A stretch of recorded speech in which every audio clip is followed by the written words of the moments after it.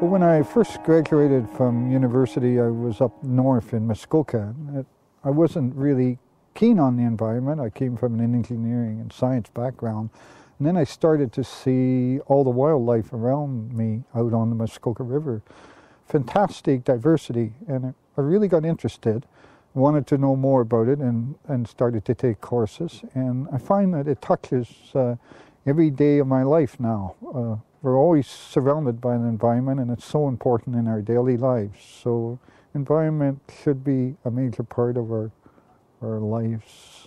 I'm really keen with teaching children about the environment. I wish I had that opportunity when I was younger.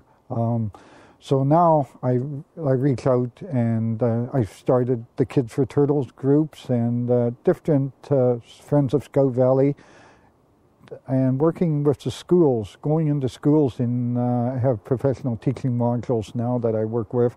I find it really interesting because those children are going to be our future.